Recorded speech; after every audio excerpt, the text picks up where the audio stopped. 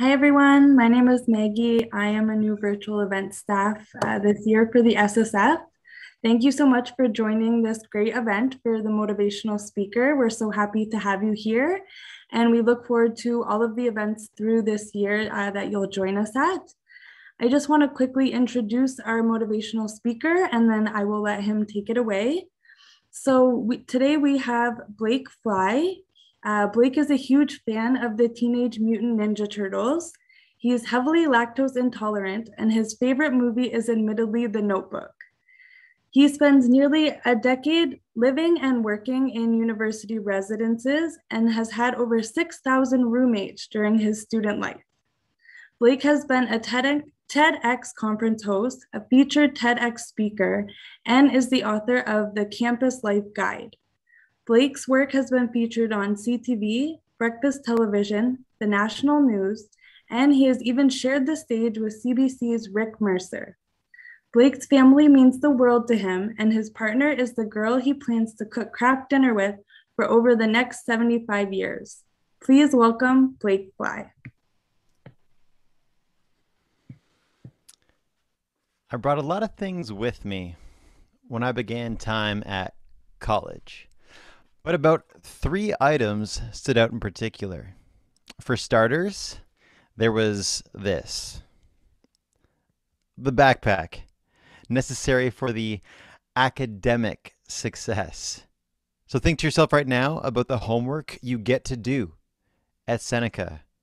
This was a key piece to my time at college. But the second item that I only brought with me because I wanted to feel comfortable around all these new people that I would be interacting with, whether it was in person or online. So the second item that I brought with me to college was the following. Now, as I hold up this bear, some of you are looking at the screen right now thinking to yourself, you took a bear to college? Some of you are looking at me right now on screen thinking to yourself, oh, you took a bear? And now some of you are thinking to yourself, maybe I should bring my bear. Even though it's online, and even though I'm at home, I think I'll incorporate my bear during my time at Seneca College. But the third item that I brought to college, it was something that a buddy of mine in high school said to me. Blake, if you take one of these with you, when you're cruising around on campus, people might be more likely to be your friend. So I figured it was worth a shot. The third item that I brought to college was the following.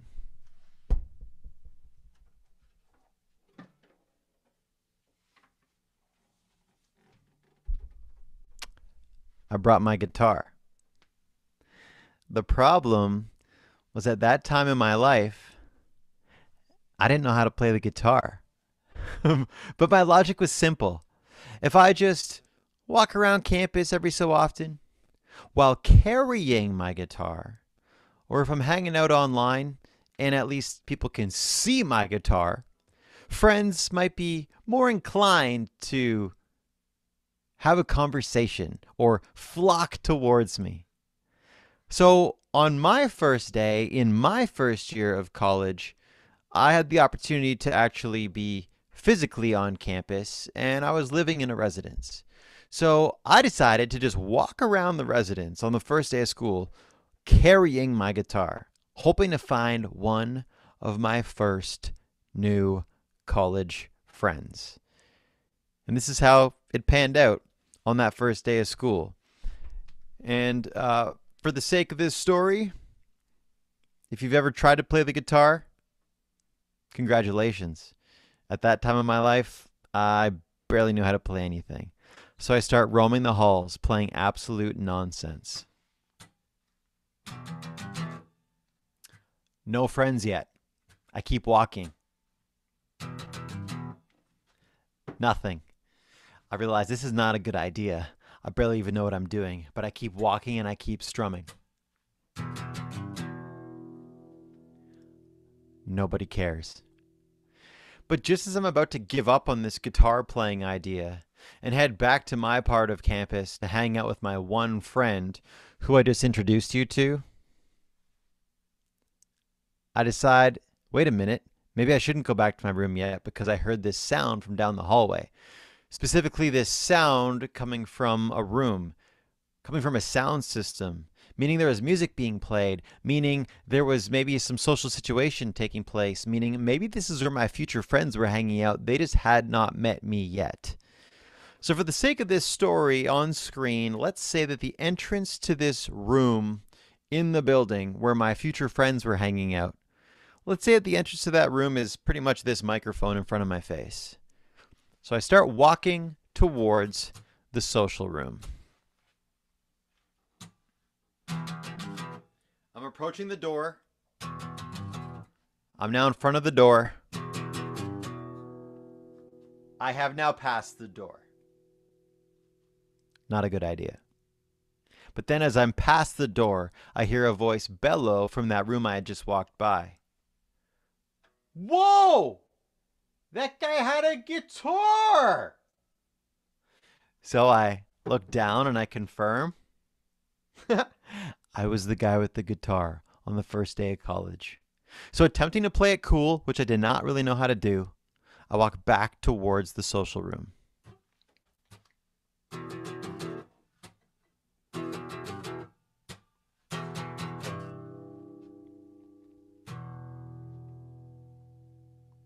What's up? Dude, you have a guitar. Come in here and play us a song. This was a problem. Because as I told you, I didn't really know how to play the guitar at that time of my life. Now let me paint the picture for you for a moment. Because this was a room in a residence building. And whether you live in a residence building or never will step foot in one, the story is still relevant. Because for me, in that room, there was maybe 6 or 7 people. And I realized at this time in human history, hanging out in a room with other people, it's a whole different conversation. But for me, I was nervous because these were 6 or 7 people I had not yet met. And they were expecting me to do a thing I'd never done before, which was play some guitar for a live group of human beings. Now, fortunately, I learned this emergency song on the guitar days before college. And if you, watching on this screen right now, have ever even dabbled in the guitar, this might be your one song. So I brought in the 4 chords to the only song I kinda knew, standing in front of a group of total strangers who may have soon been my new friends at college. This was what I knew how to play.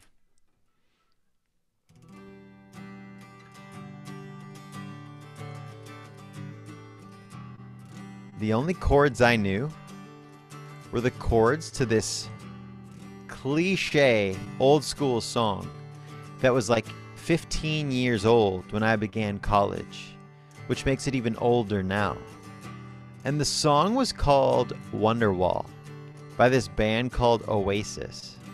And if you've never heard the song Wonderwall, basically it's the song that at every bonfire everywhere, somebody sitting at that bonfire who barely knows how to play a guitar, there's usually someone who says, "Hey, I know how to play Wonderwall."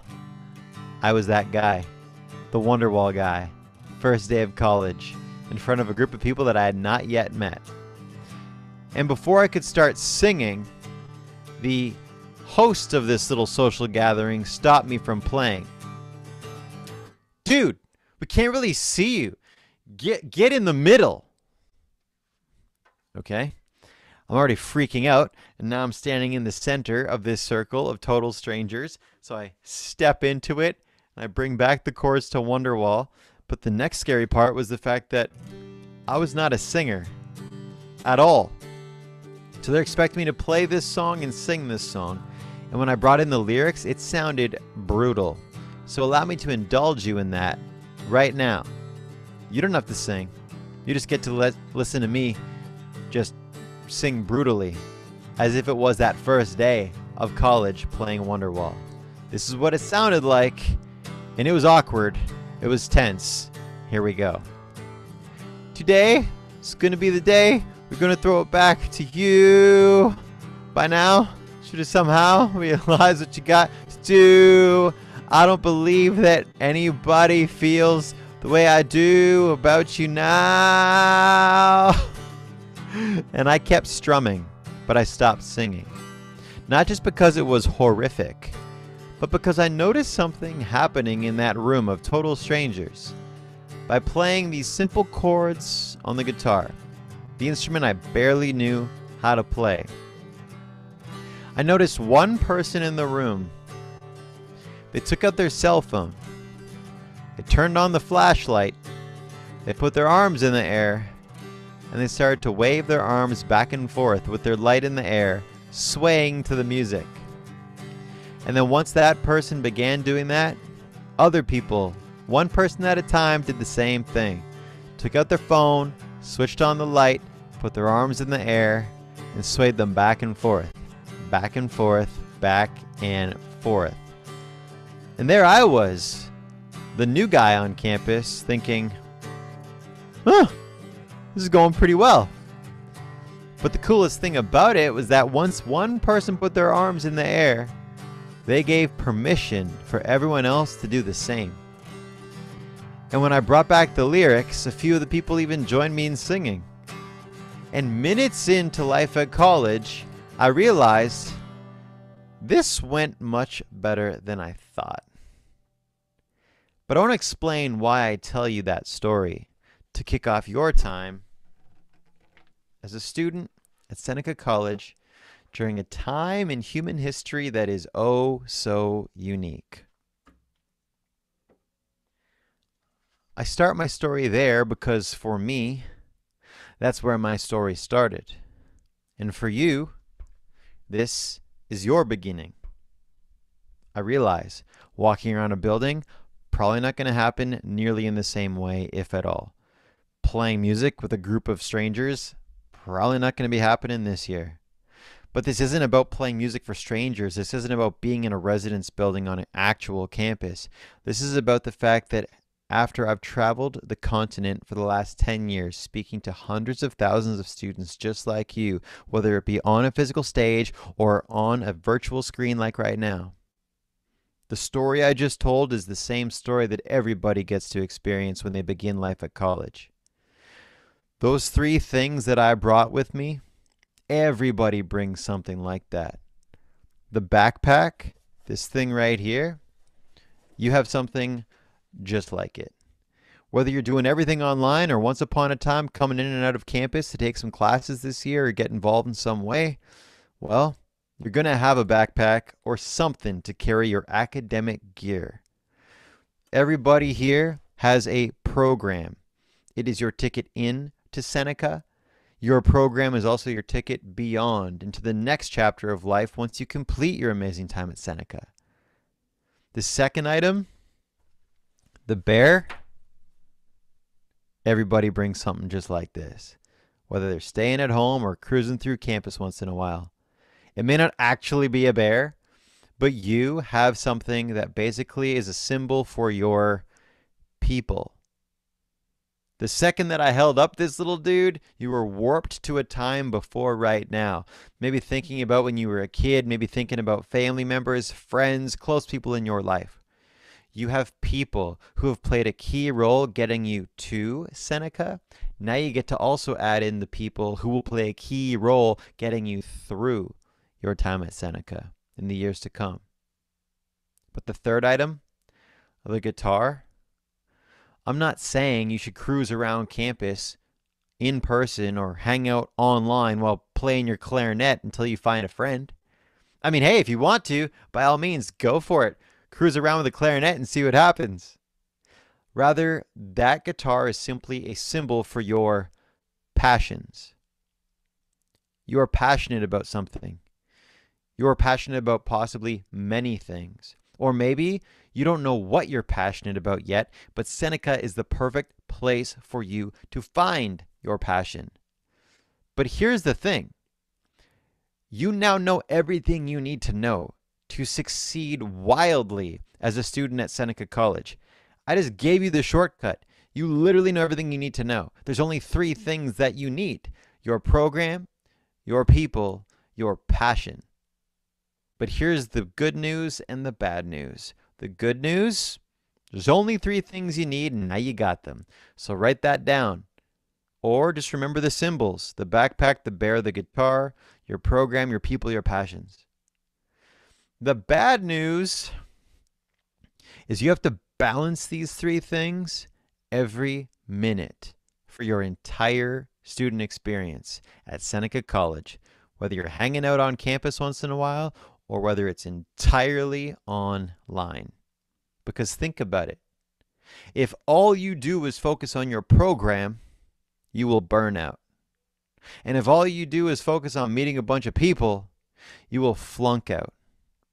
But if you don't focus on the things that you are most passionate about or make the time to discover your passions, you and the people around you are going to miss out.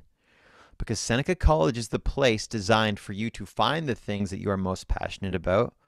And Seneca College is the place that is here to support you so that you get from the beginning of your time as a student to the end of your time as a student with the least number of hurdles, obstacles, headaches, bumps, and bruises, and the most likelihood of succeeding. But there's a few things you need to know to make the most of your time here.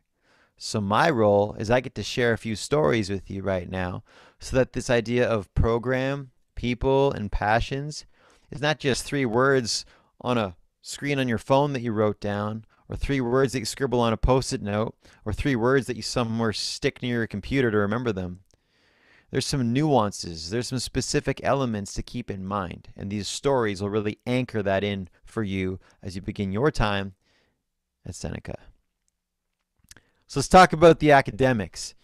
This thing, whether you have a backpack, a purse, a paper bag, you carry your program gear, your books, your binders, your laptop, your phone, wherever you go.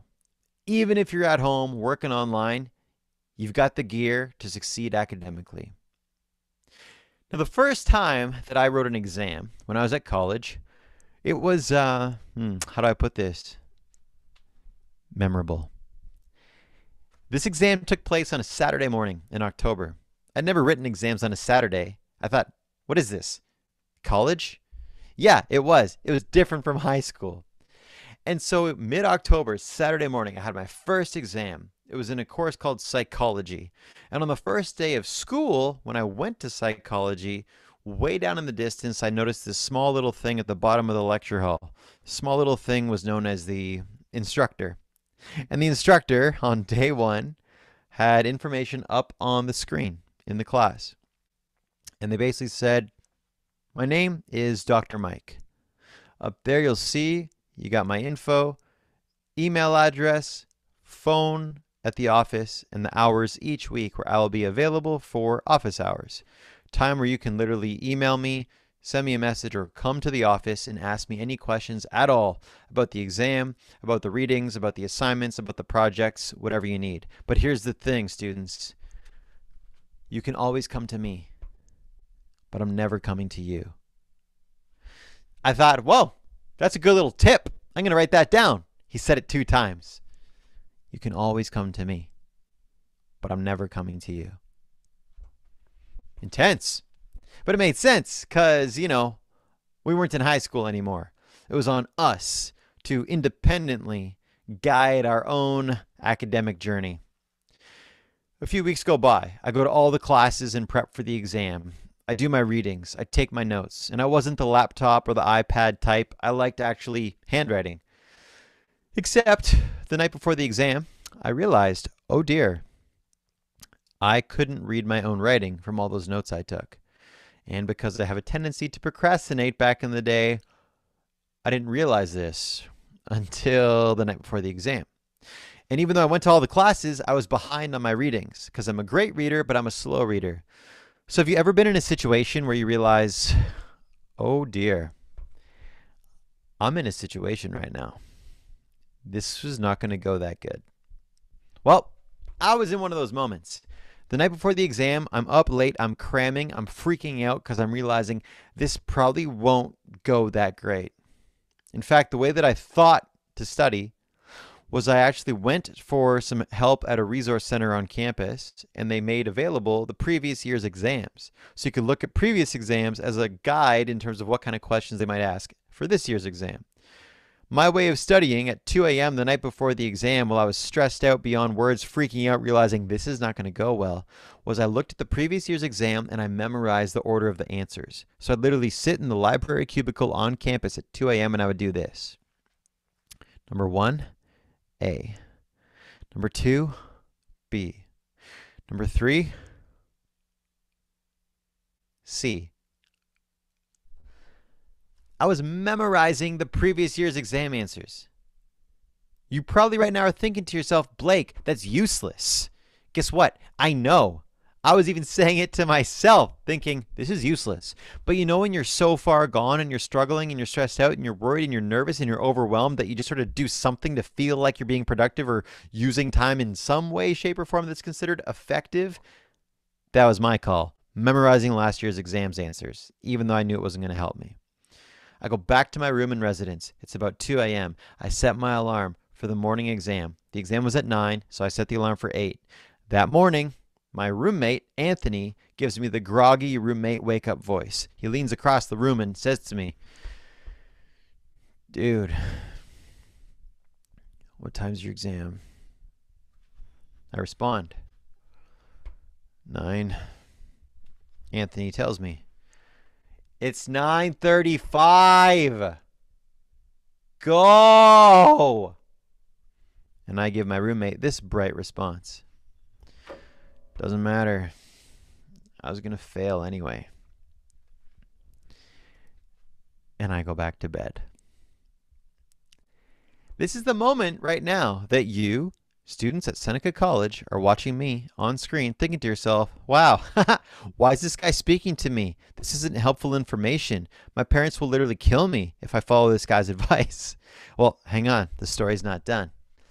Anthony drags me out of bed, sends me out the door. I run up to the exam center where the exam is being rented. I'm there 45 minutes late. I get to the door and the teaching assistant says to me, you can't come in. After 30 minutes, no one can come in. That's the policy. So wherever you came from, you got to go back. Sorry about this. So I'm walking back to my room on campus, doing the math in my mind. Okay, so if this exam was worth 30% of the final grade, and if Blake didn't write the exam, that means Blake probably got approximately 0 on the exam. So right off the hop, I lose 30% of the total course grade. My first grade at university was going to be a 0. Take that, college Blake. But I remembered when I got back to my residence room, that voice in my head from day 1 of class, where Dr. Mike, the instructor, said this: you can always come to me, but I'm never coming to you. I still had a printout from Dr. Mike with his information on it. So I sent an email right away to Dr. Mike. I start typing. Dear Dr. Mike, my name is Blake. I'm in your psychology class, which I enjoy very much. I'm just going to put this out there and be honest. I got nothing to lose. I slept through the midterm today. If there's a makeup exam, I'd love to write it. Let me know if that's possible. My name is Blake. I really like your class. Sincerely, Blake. P.S. I'm a really nice guy. Send. I send that email and I realize this guy's not going to respond to me. He has so many students. He has multiple classes. Today's the exam day. Like he's going to reply. A couple hours later, I get a reply. And Dr. Mike's email read something like this. Blake, Dr. Mike here. Got your email. Not a lot of students ask for help. And when they do, they're not exactly polite about it. The makeup exam is next Saturday. Here's the time. Here's the location. Don't sleep in. Study. Good luck, Dr. Mike. P.S. I'm also a really nice guy. Now here's the thing. You need to pick up the right part of the message in this story. Because I don't want you to hear my story right now and think to yourself, oh, haha, this is sweet. I'm going to nail it at Seneca. I'm just going to go to some of the courses online, in person, hybrid style, whatever is your approach this year. And then I'll sleep a lot. I won't really read anything or study much or do assignments. And then I'll send a very kind, thoughtful email. And then I'll just write the makeup exam. Done. No, it's not the case. I still don't know to this day how I got that break cut for me. Maybe the instructor was in a good mood. Maybe the instructor had some like raffle that he did for one student who slept in each semester. I don't know. But what I do know is that I learned a lesson 6 weeks into college that most students don't learn in 6 weeks or 6 months or ever until it's too late. And that message was inside the email from Dr. Mike, and I'm now going to give that message back to you. And here it was. Not a lot of students ask for help. And when they do, they're not exactly polite about it. Do you know why that is? It's because sometimes we go so far past the point of no return that when we actually let people know that we're struggling, we can't even be logical about it. We're so stressed out, we're so strung out, we're so worried, we're overwhelmed, we're scared, and we can't actually be thoughtful in making the requests for needing a hand. Whether that be academically, emotionally, socially, psychologically, all of the above. But to know that not a lot of students ask for help, and to hear that message and to learn that lesson weeks into college, it is now my mission to make sure that I share it back to people just like you every year at this time of year before you begin your year officially. So I'm going to say this message 5 times so that it becomes both memorable and annoying. Because memorable and annoying things, they usually stick. Academically, at Seneca, the only words you truly need to succeed with your schoolwork are coming at you right now. Ask for help. Ask for help. Ask for help. Ask for help. This time in French. Let's go bilingual. Bonjour. Ask for help. That's it for us talking about your program. Now let's talk about your people. The relationships in your life. The people that got you to Seneca and the people you're about to meet who will play a key role at getting you through time at Seneca. To talk about people, we're going to do a little bit of story time here. So I'm just going to bring up a slide here. Here we go. And yes, play done. Steve, can I get an emoji thumbs up if you see that on the screen? Bright and clear. There it is. Look at that. Wow, we should do a road show. Hey, Steve, can I get the party emoji? Like the celebration one? Oh, can I get the hand one again? Look at this. Nice. All right, you are beginning the year right now. And I'm sure that your grade 9 self a few years ago probably didn't have visions of college that involved a pandemic and masks and distancing and hybrid learning. It's a weird time, but you have so many opportunities in front of you that didn't exist pre-pandemic. So when I lived with a buddy, he and I wanted to make some friends in the building that we moved into. And I lived with this guy named Elan. I met Elan in college. And so he and I, we had been friends for years. We'd done school together. We met each other by playing music. And then after we graduated, we thought it'd be fun to be roommates. And it'll be kind of like college. It'll be like living in a building. It'll be like living on campus. But we were a little bit wrong in that assumption. So we moved into a new building in Toronto. And we were living at Yonge and Steeles. Yeah, I think that's where we were. North York, Ontario. North York, Toronto, Ontario. So for some of you, you're probably right there right now. For others, maybe you're like, never heard of it, never been there, what's going on? And it wasn't Steeles, it was Yonge and Shepherd. I used to live at Yonge and Steeles. So Elan and I were at Yonge and Shepherd. Maybe you've been at that intersection if you're from this area. And on the day we moved in, we did this. we wrote cards to our new neighbors. We wrote, to our new neighbors in apartment 2008, from the new guys in 2003. That was our apartment number, 2003. We wrote a custom card to each person on our floor. So this wasn't just like print once, multiple copies done. We hand wrote custom cards for everybody. We even drew a diagram. That way, if people saw us in the hallway, they would recognize who was who. Clearly, I'm the guy on the left. Elan's the guy on the right. And then under each card, we wrote the following.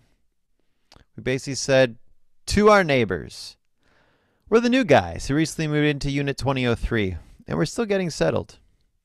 If we don't cross paths soon, we just want to drop off a card to say hello. We are Blake and Elan. See above. And we've been friends since university. Feel free to drop by number 2003 if you ever need anything. Cooking supplies, DVDs, etc. Classic DVDs, throwback. We want to keep people feeling like we can relate to the older demographic. Or just to say thanks for being one of our new neighbors, Blake and Elan. So that's what we did. We made these cards for everybody.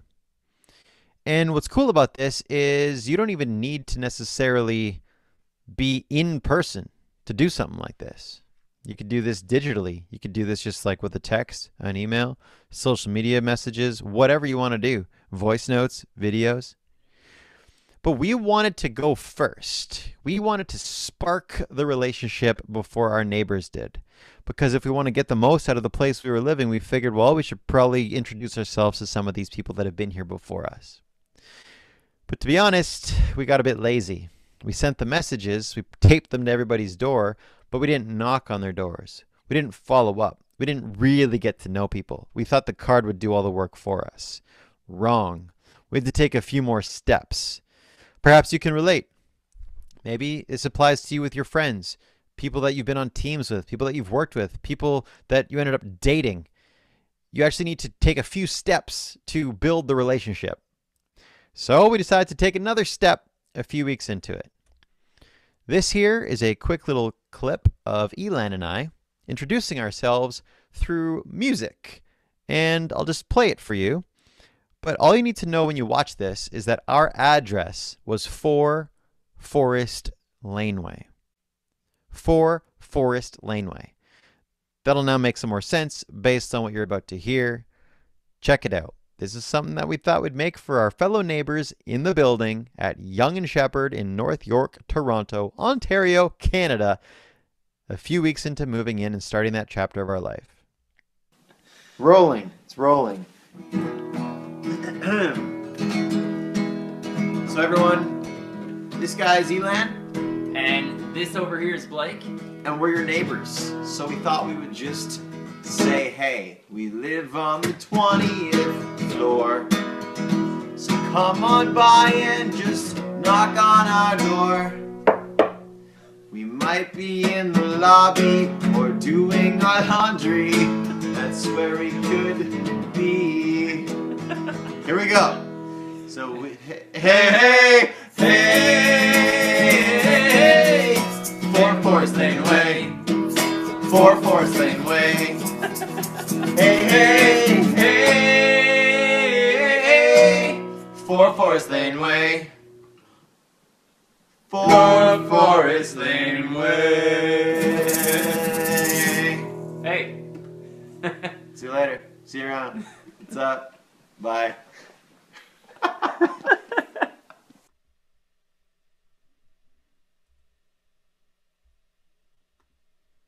As you can see, it was a creative way to meet people. People that maybe we wouldn't even get to see in person.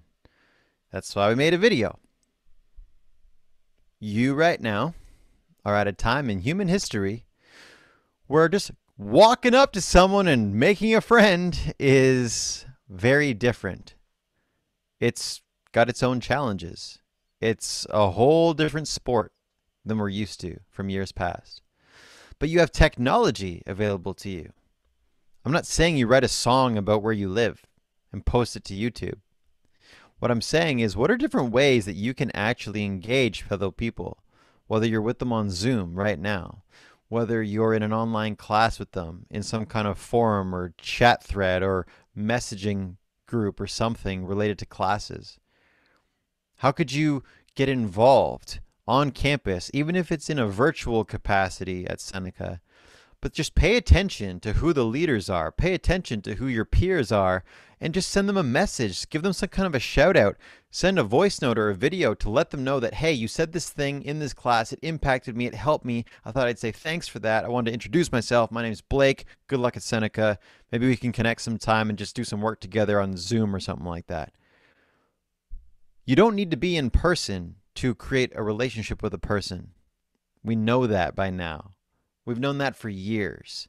But you have such greater opportunity to form connections, friendships, meaningful relationships online, sometimes than you even can in person. I also want you to think about what you can do if it's just total basic, simple, mundane, borderline boring times of the year. Because, hey, it's bound to come up. We don't really know what's in store for the year ahead. Also, because of where we live, winter approaches, and then sometimes people are like, it's cold. I'm just going to sit around and be at home even more.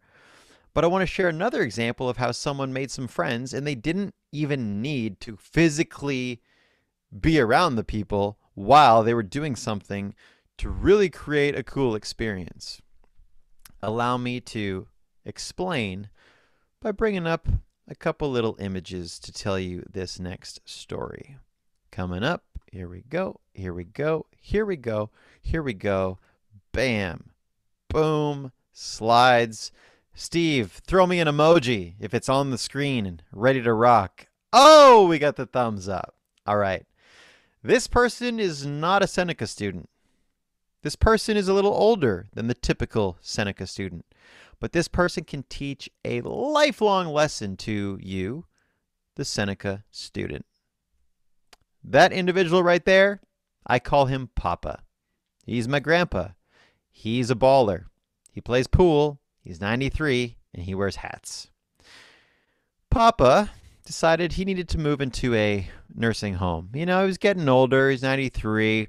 Wanted to just be somewhere where he can settle in and not have to do everything on his own. So he moves into a nursing home, and he still drives, he still does stuff, he's still very independent. But in his words, the nursing home that he moved into was very boring and filled with old people. Coming from a 93-year-old, by the way. But you see, Papa's got a youthful energy about him, even though he's in his 90s. And there was a period of time where there was a flu going around in the nursing home. This was pre-pandemic, but people had to stay in their rooms for a bunch of days because of this sickness going around. So he got super bored sitting in his room all the time. But he noticed something. He noticed outside of his window there was a goose. Think to yourself right now, have you ever seen a goose? Odds are pretty high. If not, have you seen a bird? The answer is yes. This is basic. This is nothing fancy. He just sees a bird outside the window. But this goose was actually a unique goose because that goose was laying eggs and becoming a mother goose. So Papa, as a way to pass the time, decided to get out his old school digital camera and film Mother Goose and keep a little video log, if you will. Each day he would make a little movie, have a conversation with Mother Goose just to track the progress while he was super bored sitting in his room all the time in the building with a bunch of old people who he didn't consider too entertaining. So I just want to show you an example of what some of these video clips involved. Well, good morning, Mother Goose. Sorry I've neglected you for so many days. However, I see you're up and around, and I just happened to miss you when you was up, and I see there's still eggs. I couldn't see long enough. You wasn't over the nest long enough to see how many eggs there were. But we'll keep watching. It should be getting close. 25th, accordingly, but who knows? It might be earlier, it might be later. So this is the 21st of April, and the lady's still doing her job. Pretty sweet, endearing, a simple little documentation of a goose about to have baby geese. A few days pass, a few weeks pass. Papa keeps doing this. He keeps recording this. And here's an example of one of the other video clips. Well, here we are, the 4th of May, and Rodney was so kind and reminded us that there was a birth this morning. So we had to come and view. Want to get in here, John? Come right in here. Yeah, it's okay. I'll move in a second. So anyway, we're going to see if she's willing to get off and let us see the new family. Yes. Come on, Mother Goose, show off your family. John, Yeah?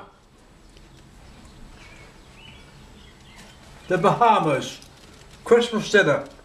Uh-huh. Yeah. My birthday.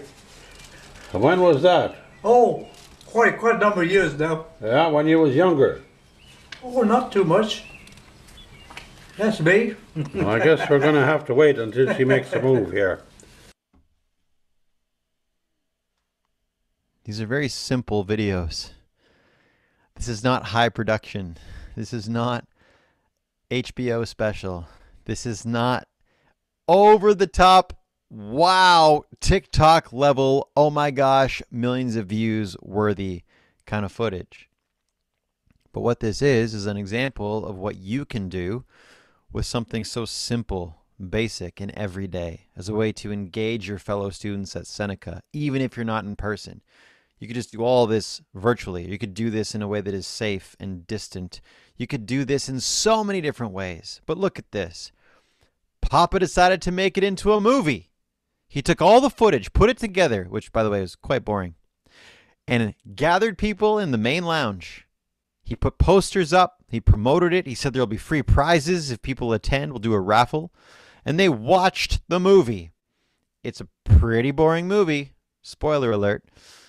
But he gathered people because it gave them something to talk about. It gave them something to do. It gave them something to remember. And it was a meaningful experience, a meaningful memory, a meaningful moment that Papa took from, hey, look, there's a bird, to a community building experience. And there are the two raffle winners. These two ladies, their name were pulled, and they won the 8x10 colored photo of Mother Goose and the baby geese.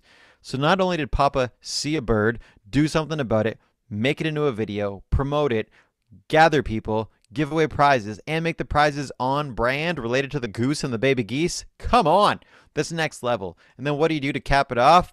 A group photo, obviously. Now, this is so entertaining and endearing to me. I'm biased because it's my grandpa. But what I love about it is that so much of this can be done and replicated right now, during this time in the world. What are things that you know that can be universals? What are things that you know your fellow students at Seneca will be going through? Is it assignments? Is it classes? Is it projects? Is it exams? Is it something going on with the pandemic? Is it something going on with the weather? What are things that you can say, do, feel, experience, articulate, share to unite you with other students, even if you don't physically cross paths?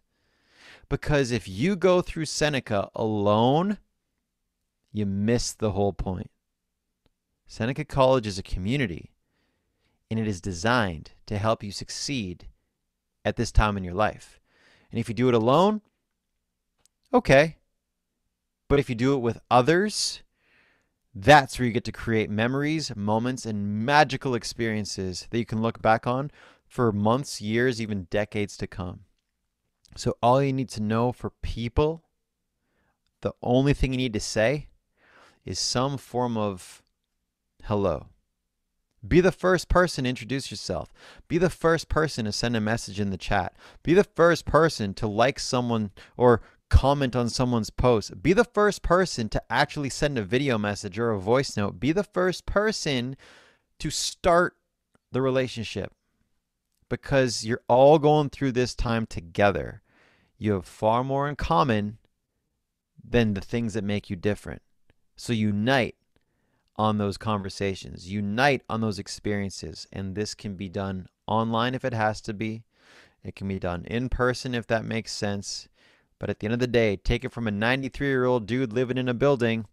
You don't even need to interact with the people to unite them on a conversation, a topic, an idea. And technology makes it way more simple.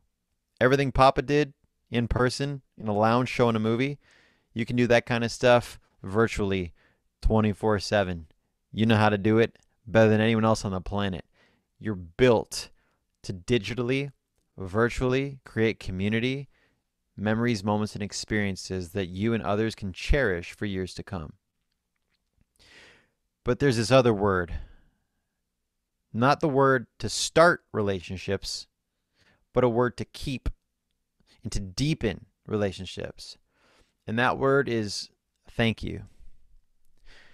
If you say thank you to the people that you meet along the way here at Seneca, that will anchor the relationships in a big way.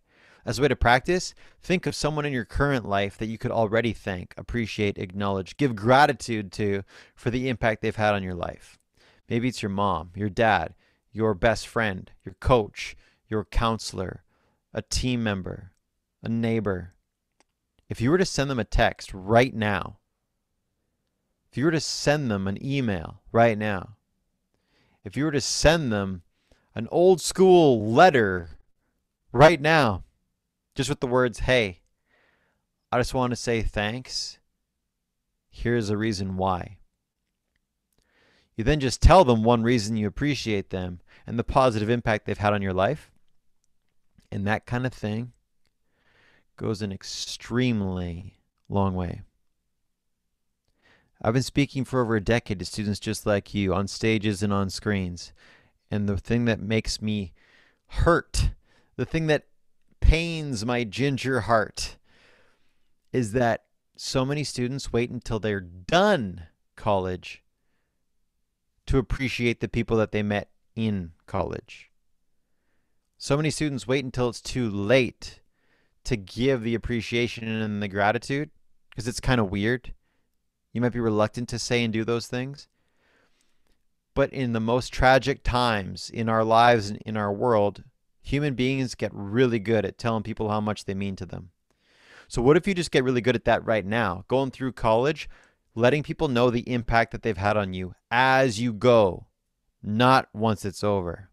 Because that not only starts amazing relationships, but it keeps and deepens relationships in ways that you won't even understand until you pass along your appreciation and gratitude. But now, let's wrap this up by talking about that last thing, your passions.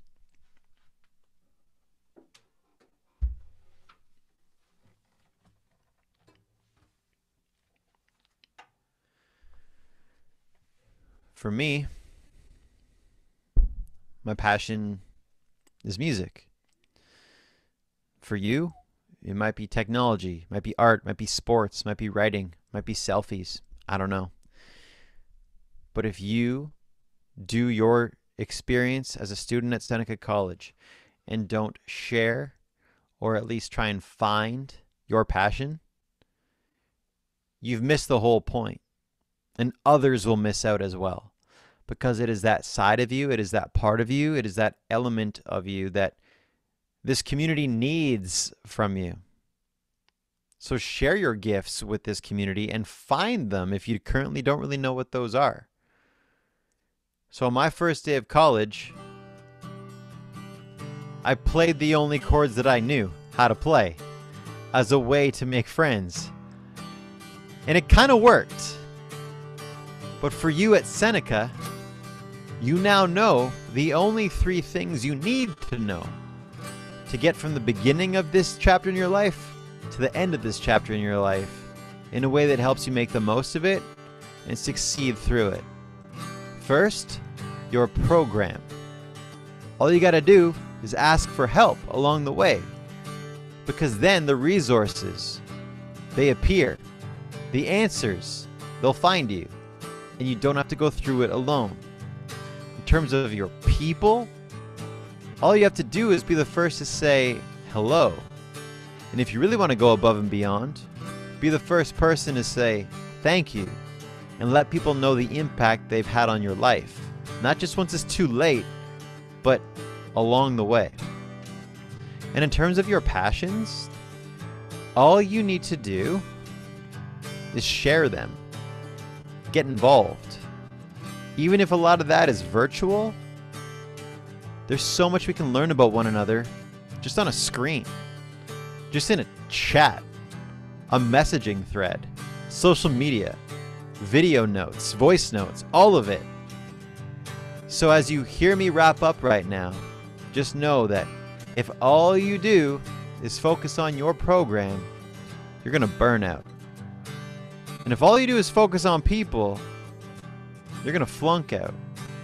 But if you don't find and share your passions, you're probably going to miss out. Those are the only 3 things that you need to succeed at Seneca. The good news, it's only 3 things. The bad news, it's tough to balance them all along the way. So I wish you well. I wish you luck. And just know that everybody at Seneca is here to support you.